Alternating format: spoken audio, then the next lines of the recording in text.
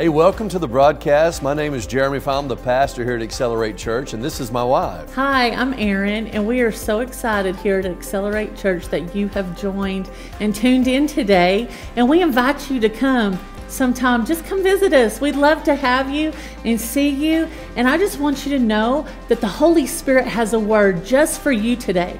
You may be going through all kinds of things in life, but if you will tune in to His voice and His word, He has your answer. That's right. If you can't join us in person at 10 a.m. on Sundays at 4400 South Crockett, then you ought to go to our website, acceleratechurch.cc. We have all our sermons there, and you can watch our services live and be a part of what God is doing here at Accelerate Church. But right now, we're going to get into the Word today. Jesus on the cross defeated Satan. Yeah, He knocked his teeth out. He defeated hell. He defeated depression. He defeated sickness. He defeated poverty and everything under the curse of the law. And now if you're in Christ, you've been redeemed from the curse of the law. And now the blessing of Abraham is rightfully yours. But how is it that all that could be true and yet Satan could have an advantage over a person like yourself? I'll tell you how: ignorance. And this is how he works, in a subtle, cunning way, and he preys upon those with the least amount of revelation knowledge. Let me repeat one thing that you need to catch today. There are two kinds of knowledge in this world. There's revelation knowledge and there's sense-based knowledge. Sense-based knowledge is based upon your senses, your five senses. And you need that if you're crossing the street. Use that sense-based knowledge. Don't be so spiritual that you say, well, I don't have to look for a semi. Though he's honking his horn, I feel the rumble. I'm just going to walk across anyway. Don't do that. Right?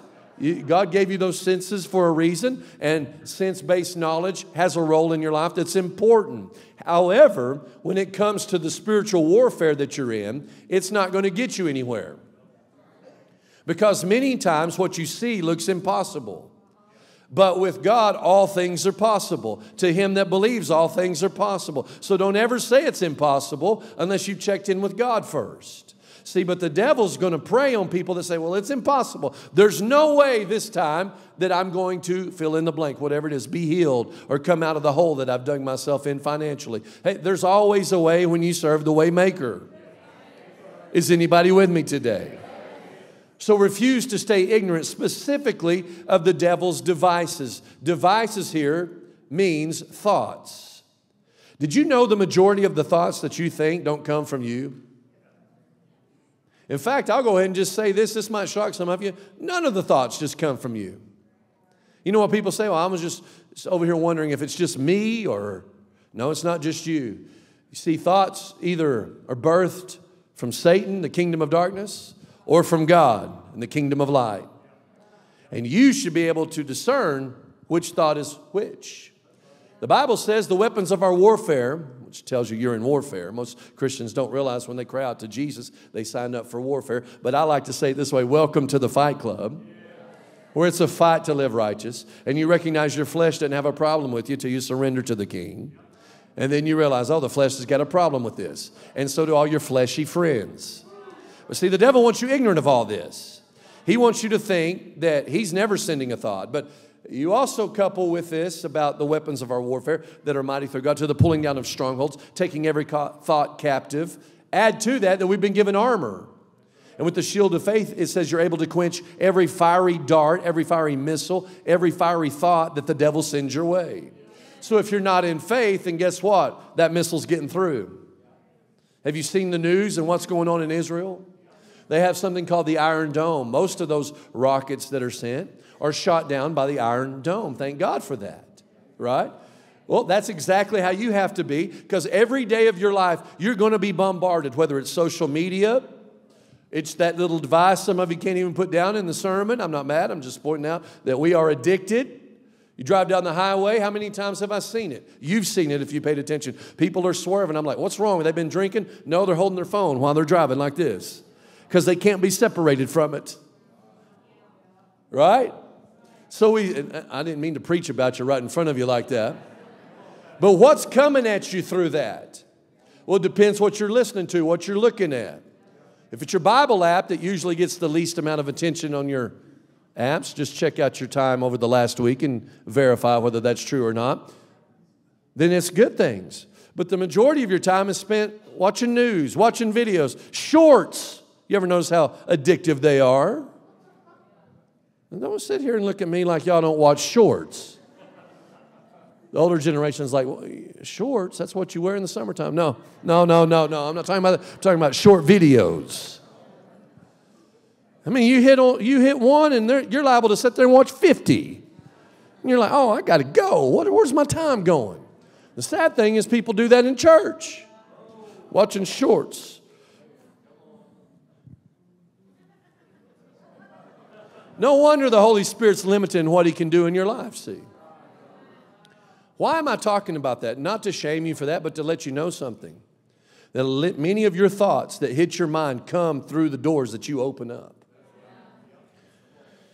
And you need to know this. The Holy Spirit's the one that inspired Paul to write this. So if you get mad about a sermon like this, you might as well understand you're mad at the Holy Spirit. But he didn't give you this warning about the enemy's devices so that you'd be afraid, but so you'd be warned.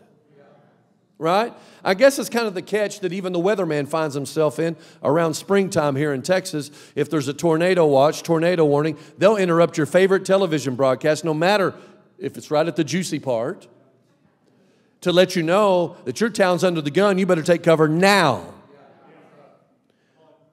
Now, I've never heard anyone, and of course I don't know everybody, but I've never been around anyone as ignorant as to get angry at the weatherman and think that he's hating on you because he's warning you. So with the message you're hearing today, don't you dare turn this on me and think that I'm hating on you. I'm simply possessed by the Holy Spirit, and He called me to warn you today. Yeah. I figured it'd go over real big like that. Real huge, you know. In this American culture that we live in, I'm going to expose today one reason why statements like this seem so out of place. Why a warning from a pulpit seems like strange, odd, because it's not happening in the vast majority of pulpits across America, really across the world.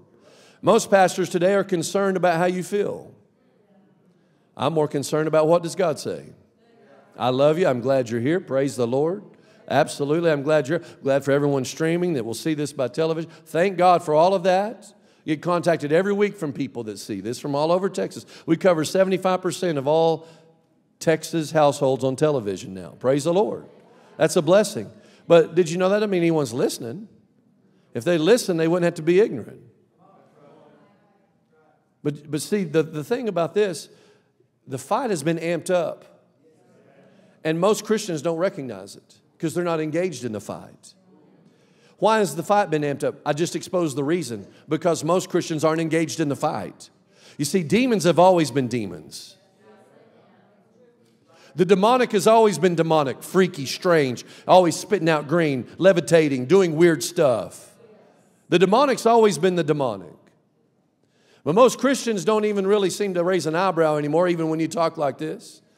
As we just go put them in padded cells and move on with our life and think, well, we're just blinking like a frog in a West Texas hailstorm. Like, well, it's just live, man.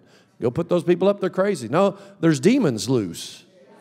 And I got news for you. They're gunning for you and your family. And the devil preys on those that are ignorant. And this scripture tells us this. Because of widespread ignorance, and because people don't like to hear a warning and can't hardly sit through it, the fight's been amped up. Demons are having their way. The Antichrist is soon to be on the scene. If you don't understand this, Israel's in an uproar. This isn't going to calm down anytime soon. Oh, they might come up with some kind of treaty, but do you understand? This started with COVID a few years back, really started decades before this, but everything shifted in 2020 across the world. We're now prepared, even closer than we've ever been, more prepared than we've ever been for someone to come and tell us, you can't do this, you can't do this, you can't buy there without doing this. Even in our own city, people that are Christians sitting in leadership as civil leaders here said if you go into businesses here, well, they voted 4-1 that you're going to be fined $2,000 if they don't require a mask. All this is just preparation. People have misunderstand when I expose this. Are you mad at them? No, I'm not mad. Most of them are Christian brethren or sistren. But they had their minds captured. And I'm concerned. Because if you saw someone today up here spitting out green foam, you saw someone like you see on the Hollywood commercials Little girls talking in deep voices. Well, you know that's demonic. But you don't recognize a demonic thought. You're ignorant of his thoughts, his devices. So then he has an advantage over you, and he never should have an advantage over a Christian. I believe that preaching in 2023 without a warning tone is a disservice, because I believe it is absolutely necessary for your survival to hear the warnings from God that he's written to us in the New Testament. I say that because of some of the scripture we're going to look at today, such as 2 Corinthians. Stay in that book and turn to chapter 11, if you would, and look at this in verse 3. Paul wrote this. The minister who brought the revelation of grace wrote this.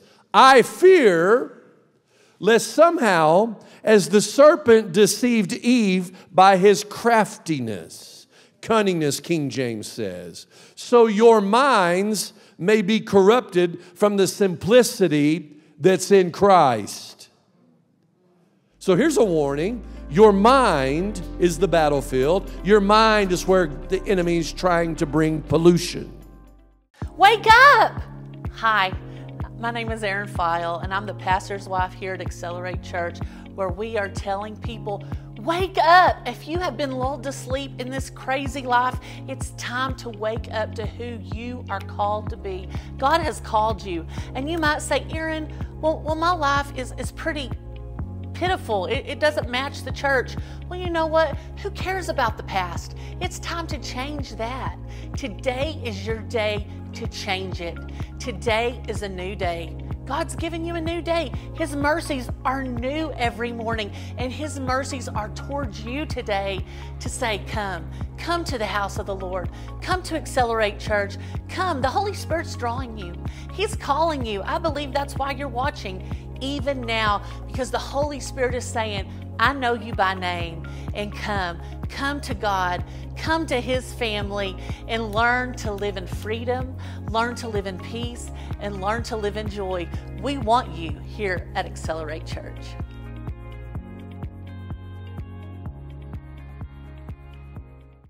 Your mind is where the enemy is trying to bring pollution.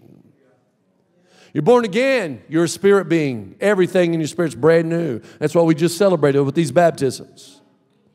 But you've got a mind that still thinks the way it always has, and you've got to renew that mind. And the enemy has set up all these strongholds. A stronghold, by definition, is a way of thinking. All these battles that you're going to face are in your mind. And really, the name Satan means someone that's going to hit you and hit you and hit you and hit you and hit you. And that's how thoughts come. Especially when you get alone. I'm ugly. I'm not good looking. I don't fit into society. All these thoughts are not coming from you. And the enemy is praying to God that you're going to speak it. Because if he can get you to speak that thought, now he's got power into your life. How did he deceive Eve? Well, he showed up to Eve and asked this question. Did God say? And the enemy's never changed his playbook. He always comes to people and he says, did God say? And if you don't know what God said any better than Eve, you'll be exactly where she was, have the exact same results, and you'll be deceived. Now I notice that the serpent didn't go to Adam. And when you read your Bible, you find that God spoke to Adam, and it was up to Adam to lead his family and teach the word to his wife. But he must not have done a very good job, because she influenced him stronger than he influenced her. Well, that sounds like the American culture. Big time. Big time. What does this verse say? Paul, the apostle of grace, said, I fear. This is after he's preached. This is the second book to Corinthians. This is the 11th chapter. He's deep now talking to these Christians. Are you following me? This isn't like surface level. He's like, I fear lest somehow as the serpent deceived Eve by his craftiness, so your minds may be corrupted from the simplicity that's in Christ. Makes it sound like the enemy's not going to come with a pitchfork. He's not going to come with teeth like this. He's going to come in sheep's clothing. He's going to come in a crafty manner. He's going to come in a, as we've read in Colossians 2, a so-called philosophical, smart way. With words that you can't tell. Are they good or are they bad? Sounds so good. Sounds so loving. Well, with what's happening in Israel, as I started to say a while ago, things are going to continue to be tumultuous. They might have a peace treaty, but I can tell you right now, Israel's different this time, and they should be. They're not going to stop, no matter how the American press and press all over the world publicizes. I've been telling you guys in this church since 2015 that I had good word on this, that a war's coming where you're going to see innocent civilians killed. You're going to see children crying, like I saw in the news this week, saying, we're innocent, we did nothing. And of course, the American news media is going to show that. And I'll tell you right now, this whole thing's flipping against Israel. It's been prophesied. Even the lightest studier of eschatology could find this. If they would just barely give over to studying, you're going to figure out no one's going to support Israel soon. Well, the church is, as long as we're here. We're a hindering force, praise God. Yeah. To what? Lawlessness. You see, it's lawless to live in a place where people can fly in on a little parachute and shoot people. Or they can come through the sea on boat and shoot people. They can walk and just start killing people at random. People say, well, that happens in America. I know. But, you know, if you don't go to gun-free zones, you have the ability to fight for yourself. They don't have that in Israel. I asked a Jewish man, I said, is it like that in Israel? He said, no, not like here in America. I said, wow, and there's so many people in America that in their head are stupid. What do I mean? They're against guns. They're afraid of them. You better arm yourself legally. You better get trained. Oh, that scares me. Why does that scare you? We're here, and I'm not going out easy. I told my boys this morning, I said, man, y'all gave me your Christmas list. Time to rewrite this. Well, what do we ask for? I said, why don't you ask for a BB gun? I'd take you out back here and teach you to shoot.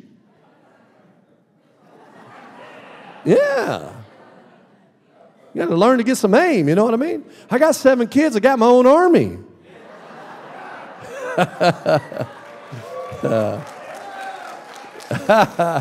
Let's see, that makes, liberals don't really watch us anyway. They know we're affiliated with Kingdom Keys Network. So they had to stay away. Kingdom Keys is repellent to liberals.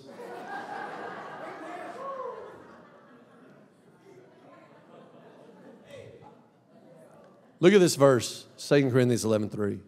Paul said, I fear lest somehow, check that out, somehow, as the serpent deceived Eve by his craftiness, so your minds may be corrupted from the simplicity that's in Christ. You see, the simplicity in Christ is simply this. There's no one in here that hasn't told a lie. There might be 1 or 2 that hasn't stolen something, but most of you have stolen something. Most of you have used God's name as a curse word at some point. Hopefully not today. Maybe it is you. I have no idea who comes through these doors or who watches this. But if you've done any of that or looked upon someone and lusted after him, you've committed adultery in your heart. You sinned against a holy God. What does that mean? You've broken God's holy law. The Bible says all have sinned. It doesn't say all are sinning now. All have sinned and fallen short of the glory of God. That means all deserve hell. That's what it means. I'm talking about the simplicity that's in Christ. Yet one man took your place. See, no other religion has a man that took their place. All other paths, all other religions other than following Jesus Christ of Nazareth are false. There's one way to be born again, one way to be saved. That's Jesus being your Lord and you following your great shepherd with all of your heart, loving him so that he can teach you how to love others. Pastor Jeremy Fowle here from Accelerate Church in Amarillo, Texas, inviting you to watch our weekly television broadcast right here on this channel. Accelerate Church is in Amarillo, and we offer services on Sunday, 10 a.m. and Wednesdays, 7 p.m. We'd love to have you. If you can't be here in person, you ought to stream online at acceleratechurch.cc. That's our website. You can find all our information there. We offer weekly children's ministry, high school age ministry, college age ministry, and more at Accelerate Church. You live in the middle of a culture right now that's elevated the second commandment above the first. If you get things out of order, you're going to be confused. The devil did that one day. The worship leader decided he's going to take over. Flicked out of heaven. Lucifer became Satan.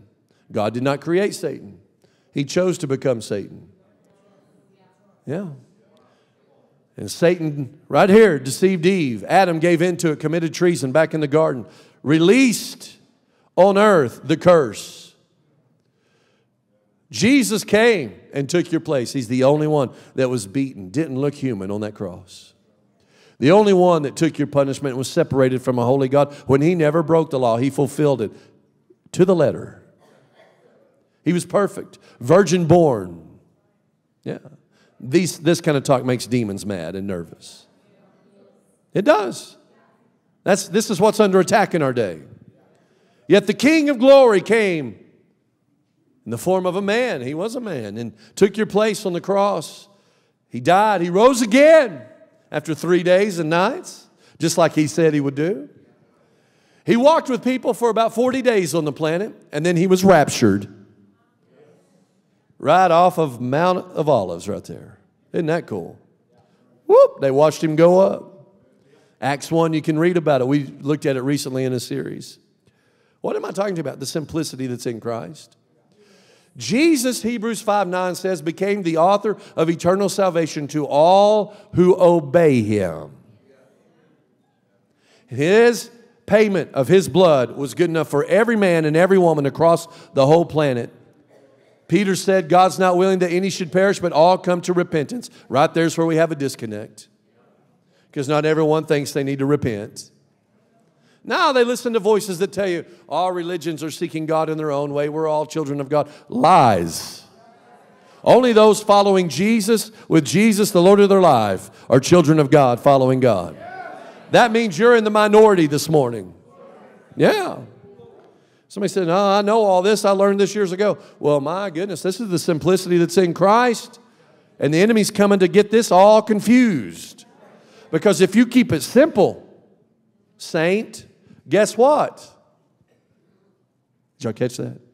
My coach told me, kiss, Jeremy. I ain't kissing you. Boys don't kiss boys. He didn't say it. He would have slapped me if I said that. He said, keep it simple, stupid. I changed it. Keep it simple, saint. Keep it simple. Because the enemy's trying to confuse this thing. Make God hard to understand. There may be things you don't understand, but let me just tell you, can I cut to the chase today? Stay in faith. Stick with the word. Because you've been transferred out of the kingdom of darkness into the kingdom of light. Now walk as children of light. Wow. If you've been transferred and you're a child of God, you might as well act like a child of God. Well, what do children do? They imitate.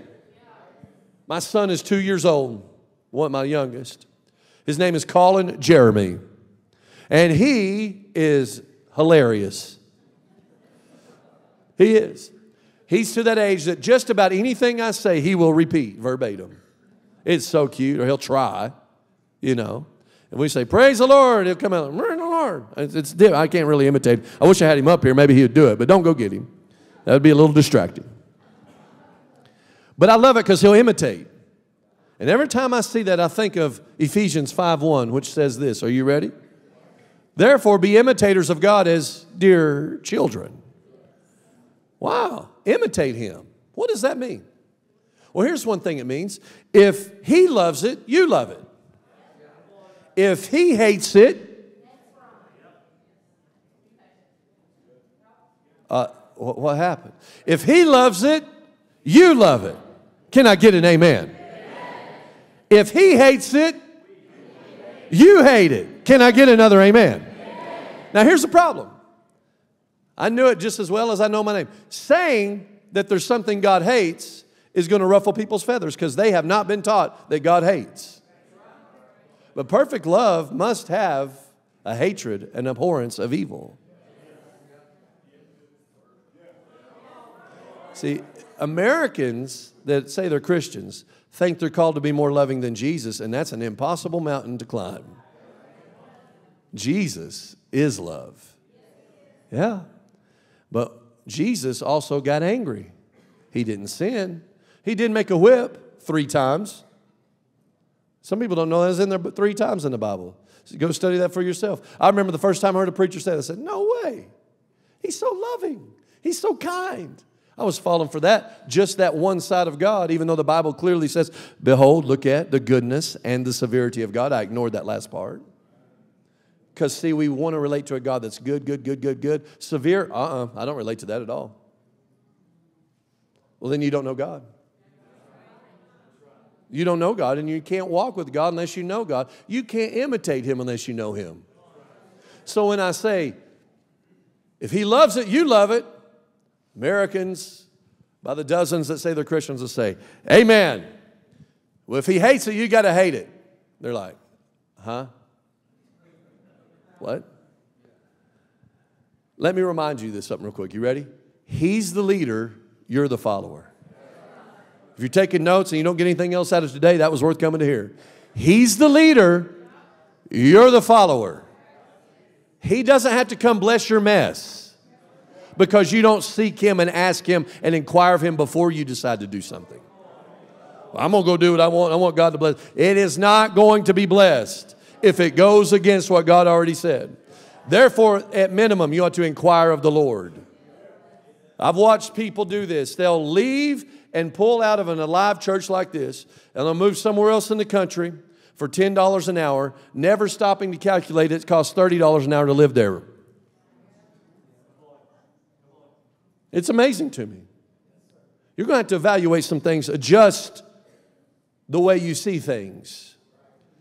Let me just say it like this. If you see it the same as God sees it, then you're going to say it the same way that God says it. You're called to follow Him. Therefore, if you don't see it exactly the way the Word says it, then it's time for you to make an adjustment. Because God does not change. Jesus Christ is the same yesterday, today, and forever. Never change Him. There's no shadow of turning in Him at all. He's a God that cannot lie. So once He spoke, let me tell you, He's not changing. He is not changing. That should bring you hope today. But here's what it means. You're going to have to adjust the way you see things to match how He sees things. Let me say it again. If you see it the way He sees it, then you're going to say it the way He says it. So your mouth reveals whether you're seeing things right or not. Pastor Jeremy here. That's all the time we have today, so I hate to interrupt myself preaching there, but we had a good time today. Yes, we did, and we invite you to come in person. Come see us. Stop by and say, hey, Pastor Jeremy, hey, Miss Erin, I saw you on TV, because we would love to meet you and shake your hand. Absolutely, and be sure and tune in again next time on the same station, same time for the Accelerate Church television broadcast.